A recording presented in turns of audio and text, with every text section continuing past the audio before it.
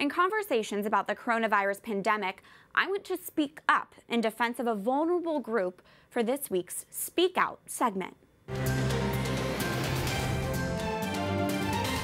As the nation and the world grapple with the coronavirus pandemic, experts have warned the elderly are uniquely vulnerable to the virus. Nations, cities, states, and churches have taken steps to stop the spread of the virus.